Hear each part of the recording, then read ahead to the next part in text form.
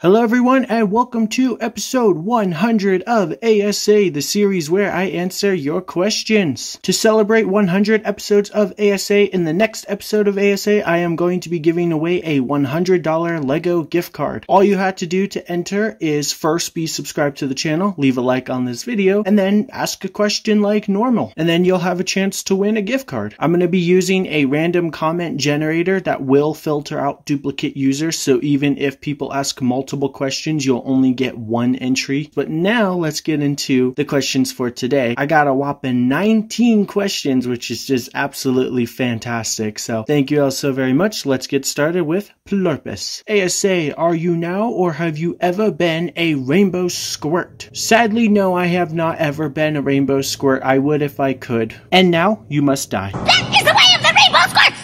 Next question has to do with the future of A.S.A, and it comes from TG Collects, Clone 66 Studios, and CT Bricks. And all three of the questions are: A.S.A, what type of videos will you make when A.S.A is over? After A.S.A is done, will you ever make another Q&A series? And would you ever bring back A.S.A as A.S.A Season 2 or something like that? So for those of you who don't know, in the last episode of A.S.A, I said that I wanted to end A.S.A at episode 100, so technically this would have been the last episode of A.S.A. But literally the day after, I decided I don't want to end A.S.A. I changed my mind already, so I posted that in the community post, but I guess not everyone always reads that or sees it. In my community post, in case you missed it, I basically said, never mind, I changed my mind, I'm not ending A.S.A. I decided not to end A.S.A. I'm going to keep A.S.A going, and hopefully I can get it going to like another maybe 200. Next question is from Reed Renders, and he says, A.S.A, who is your favorite non-LEGO YouTuber? Definitely the Gooseworks channel. I absolutely love the Gooseworks channel. Just fantastic and beautiful music, fantastic and beautiful animations. The Gooseworks channel made the music for my favorite video on YouTube. The Gooseworks channel's made amazing and just beautiful animations like Elaine the Bounty Hunter, Elaine Gets Adopted, the Darley Boxman.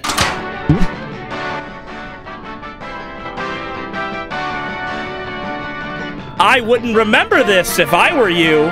And I cannot wait for the amazing digital circus on the Glitch channel, because that's going to be made from Gooseworks. And so, yeah, it's just amazing. But I also just love the Gooseworks music. I listen to it all the time. In fact, I listen to Gooseworks music pretty much every time I'm editing or working on videos. I'll have Gooseworks just playing in the background, just random songs. Just, yeah, my favorite channel right there. Next question is from Emne. I don't know if I said that right, but anyways, he says, are you hyped for Invincible Season 2, Potato? Thank you for the potato. Yes, I am hyped for Invincible Season 2. Invincible was such a fantastic and just beautiful and disgusting, all that at the same time show on Amazon. I absolutely loved it. I watched the whole show in like 2 days, because when I first started, I thought, I'm gonna give this a try. I probably won't like it, but I'll watch it. And then like 5 episodes later, I was like, okay, it's 3 in the morning. I should probably go to bed. And then I woke up and I'm like, I'm gonna finish that show in a little bit. And then I finished the show that day. And so Season 2 is gonna be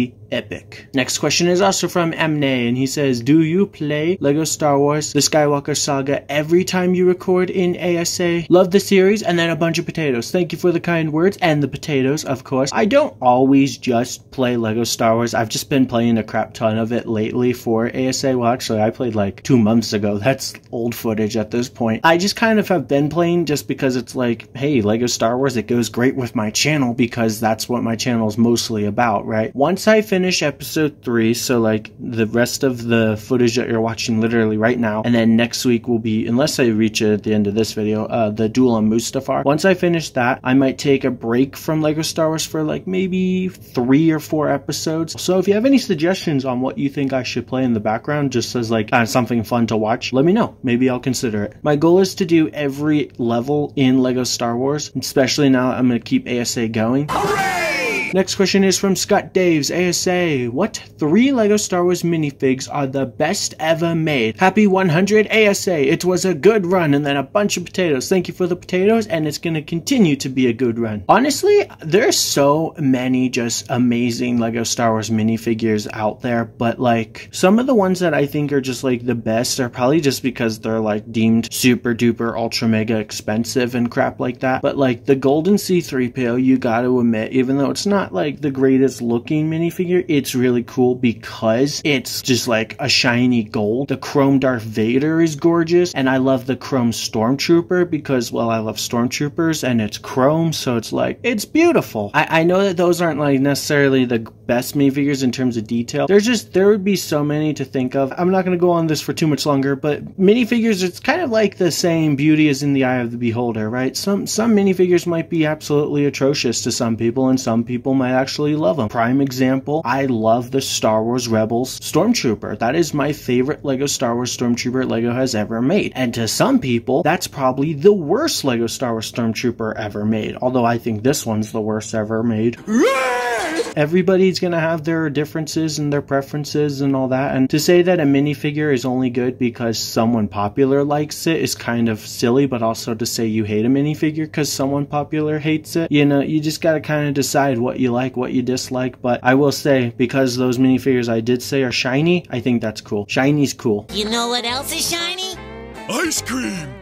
Exactly! Next question is from TG Collects. A.S.A, what is your favorite Stormtrooper variant? I guess Shock Troopers would count as a variant because they still look like Stormtroopers, but they're red, and I love Shock Troopers. Shock Troopers are amazing. Kind of going back to like what Scott asked a minute ago, one of my favorite minifigures in my collection is my Shock Trooper. That minifigure is just oh so gorgeous. So I love Shock Troopers. Next question is from Clone66 Studios. A.S.A, have you ever watched Jurassic Park? If so, how did you like it? I love it, man. It's so amazing. I think my favorite scene in Jurassic Park is the one with Rexy, you know, the animatronic. Like, that was amazing for its time because it was like, that's actually real. It's not just CGI like the newer movies, which of course the newer movies look great, but like kind of takes you out of the immersion, if you will, just a tiny bit, versus the animatronic. It's like, that was actually there. That's just oh so cool. So like, I love Jurassic Park. It's just a fantastic movie. I love Jurassic Park though, and Jurassic World. Like, it's probably my favorite movie series after Star Wars. Next question is from EK Starlord. A.S.A, what is your favorite Nickelodeon show besides SpongeBob? And then a bunch of potatoes and some fries. I'm gonna go with Invader Zim. I love Invader Zim. Invader Zim is just always hilarious every time I watch it, and I watch it a lot. That's like, I watch that show almost as much as SpongeBob, just not as much, if that makes sense. But like, Invader Zim just has such great characters, such great dialogue. I love Gurr. It's just everything about Invader Zim is amazing, and I love it. I hate them, and I hope they don't. Oh yeah, I can see up its nose. Next question, A.S.A, what do you think of the idea of having a Star Wars animated series in between The Last Jedi and The Rise of Skywalker, and then a bunch of potatoes? More Star Wars shows in that time frame do need to happen someday. I know not a lot of people like Star Wars Resistance, even though I think it's a fantastic show. It might have had its moments where it was kind of dumb, but it also had its great moments. Like, one of my favorite moments, I'm gonna go on a little tangent here, was when the First Order came to wipe out that Aqua world and just kill those stupid fish people. I hated those fish people because they killed the battle droids in that show, and the battle droids were like just amazing. I loved them, and the stupid fish people killed them. So when the First Order came to like wipe them out, I laughed so hard.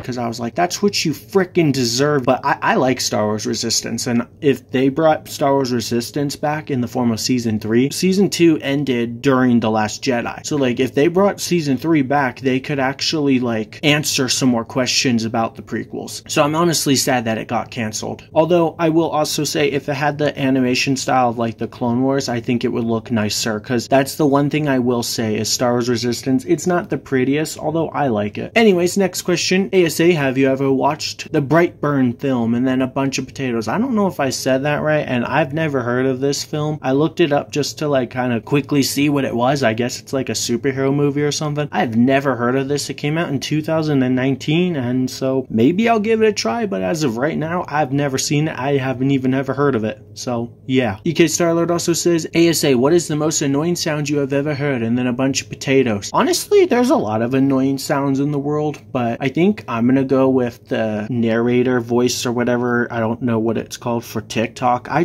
hate that voice. It's so just obnoxious and annoying. And then there's that like guy version too, which sounds really like raspy and just disgusting. I don't like those narrated voices. I'm sure you guys know what I'm talking about. I'm not gonna like bother putting the video up on here because I don't want to do that to you, and I definitely don't want that annoying voice in one of my YouTube videos. I also just hate TikTok as a whole, so maybe that's why, but like, oh, that voice is just so annoying. Every time I hear it, I just, ugh, it's disgusting. Next question is us from EK Starlord, and then we'll have one more question from him. Thanks for all the questions, EK, I appreciate it. A.S.A, are you a fan of the Megamind movie? If so, will you be watching the brand new TV series coming out in 2024? And then a bunch of beautiful potatoes. Thank you for the potatoes, my dude. I absolutely love Megamind. Megamind is one of the best animated movies DreamWorks has ever made, hands down. I love Megamind. It is just, oh, it's so awesome. So to hear that they're making a show, because until I read this comment, I didn't